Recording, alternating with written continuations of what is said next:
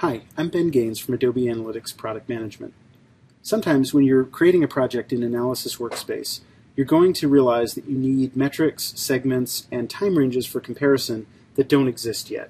So we've tried to make it really easy for you to create these things while you're working in Analysis Workspace and not have to go elsewhere in Adobe Analytics to do that.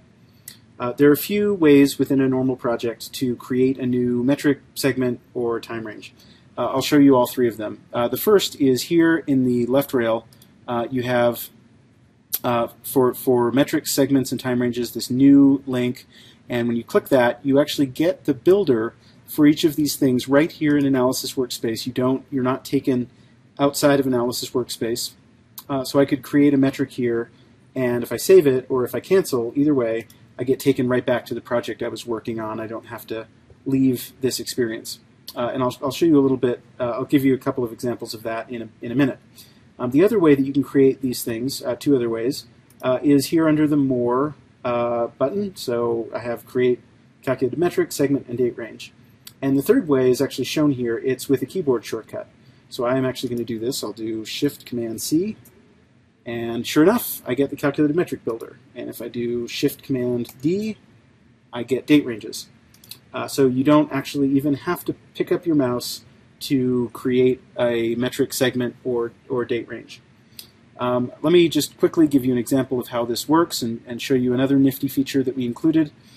So let's say I want to create a new metric, and I click on New, and I'm just going to do something simple like page views divided by visits. Looks like I already have that calculated metric in here, but I'm going to create another edition of it anyway. So I'll drag visits onto my canvas. Division is in fact what I want. I think I want to do a couple of decimal places here. So I'll call it page views per visit. And I will save that metric. Now, here's what's nifty. Typically, when you are creating a calculated metric within a project, it's because you want to use that metric immediately. So that metric, and this is also true of segments and time ranges down below, that metric, once you create it, will show up at the top of your recommended metrics list within this project. So it's very easy for you to then just drag it over and put it on the canvas, and you're ready to go. And the same is true, as I said, of segments and time ranges. If you haven't seen the video on creating and working with time ranges, my colleague Justin Grover created it. It's available on YouTube, so be sure to check that out. And happy creating components in Analysis Workspace.